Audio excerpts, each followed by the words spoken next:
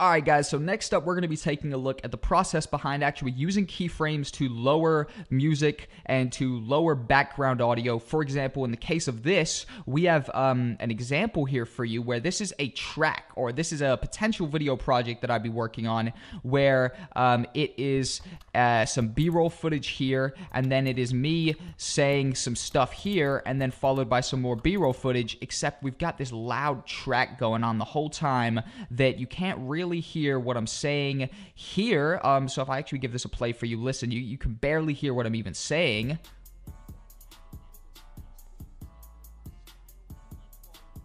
And we want to explore the process right now with you that would actually involve lowering a background track for a set portion of time while you could hear me speak better, or hear whoever would be in this potential video speak better, and then obviously bring that audio back up for the clip at the end, and obviously have it keep it on the maximum volume for these clips at the beginning, but just have it dip down so we could hear me, or aka the speaker, much better and much clearer. So let's go about how we would actually do that, and it's a very similar process to actually how we would do the keyframes before. But if we just give this a play right now, we could start seeing where we would actually want to kind of put this in. So if we actually give this a play and listen, it looks like right here we start talking and the B-roll fades out. So we'd maybe want to start that fade right about here, and it would probably kick in right about here just after I've started talking.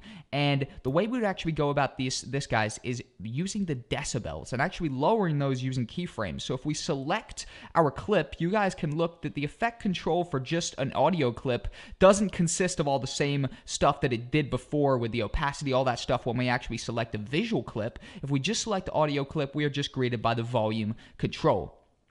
And what we can actually do by this, guys, is tell the volume control that at this point right here, it is 0 decibels, okay? And 0 decibels is essentially neutral. That is the base volume that you have recorded at, whatever that may be, and it is 0 decibels, okay? So then we could actually, once we've told the program and once we've told the volume control that at 3 seconds and 51 milliseconds, the decibels are at 0.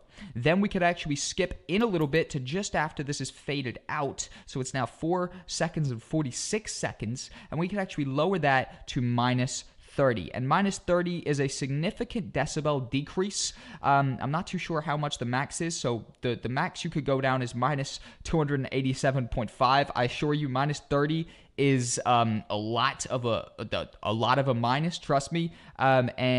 Right here, if we actually give this a play now, I believe it looks like we probably will have lowered the volume, hopefully good enough so that you can start hearing the speaker, aka in this video clip, it's me, and then you can actually, the song will actually then go on to actually increase the volume back over here once we've actually done that keyframe adjustment, after we can see if this is working. So let's go ahead and give this a play and see if this is lowering at the right time, and also if it is enough of a decrease that we can start to hear the speaker.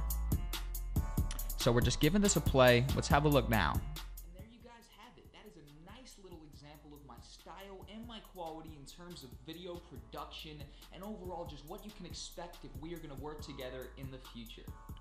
Very nice. So as you can see, you can definitely hear me a lot better now. However, we still haven't added that final keyframe adjustment at the end, seeing as the song actually still stays quite quiet after this next piece of footage comes up at the end, where actually we would want to increase that volume back up to be that of a nice backing track, so we could actually match these visuals very nicely, as well as also allowing room for the speaker to be heard. So the way we would do this is simply by reversing that simple process we did there, is we would actually go to where we would want the volume to start increasing. For example, just before this starts fading in here and I start finishing.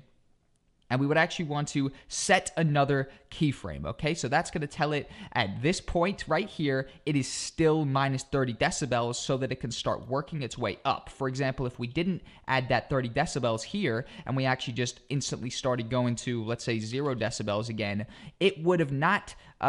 it would have been a gradual buildup rather. So here, where it goes down to 30, it would then instantly just start going straight back up, because it is the keyframe right after it. So to avoid that, we would actually duplicate this keyframe here, aka come into where we want to do it and just go ahead and put it another, so it knows that the parameters from here to here stay the same, okay? So all the way along here, it is minus 30. It's not minus 30 here increasing to 0, for example here, where that would be a long build-up. It is minus 30 to minus 30, and then we could play this just a little bit to about here, and actually just go ahead and put that back on 0, so that now if we play this, it has a gradual build up.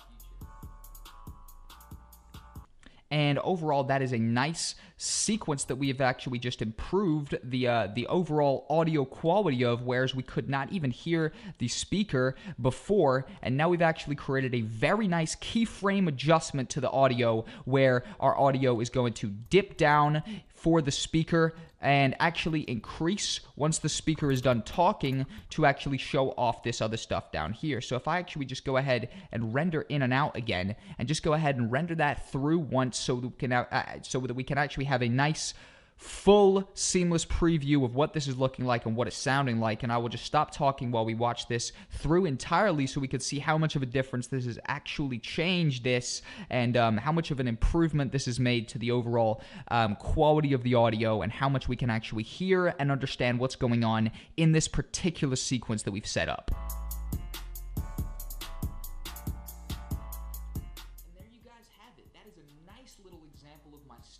And my quality in terms of video production, and overall just what you can expect if we are going to work together in the future. So very nice. You can see that it even might even start a little bit too early, as it cuts off a little bit of what I was saying. So we could even highlight those two and move those over a little bit, right? And overall, I think that's an extremely nice sequence that we've just worked there together. And we've actually built this to actually lower the volume when we want the speaker to be heard, aka right here. Quality in terms of video production, and overall just what you can expect if we are going to work together in the future.